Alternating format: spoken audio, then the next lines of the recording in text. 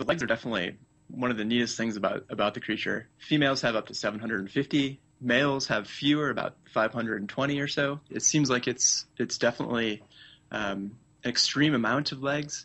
And it seems like all these legs most likely evolved for their subterranean lifestyle. So they live deep underground. We typically found these creatures about 10 or 15 centimeters below the soil surface. And they're typically found clinging onto these sandstone boulders, which are co-occurring in their habitat. I mean, how many legs do normal millipedes have?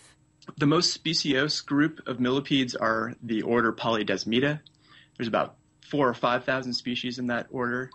And all of those millipedes, most of those millipedes have about 62 legs. There's one species that is known from actually Puerto Rico that has 190 segments and 742 legs. So it's getting close to that 750, but the record holder is the one in California. How would you feel if someone discovered a new millipede that had more legs than yours? That'd be awesome. The name millipede would no longer be a misnomer. It would only need to add a few more segments to get an even 1,000, which would be fantastic.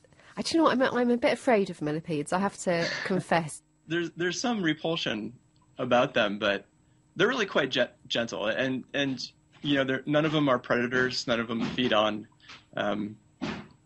any sort of flesh or live animals, and they're kind of like little cows of the arthropod world. They're gentle, slow, and pretty friendly in general.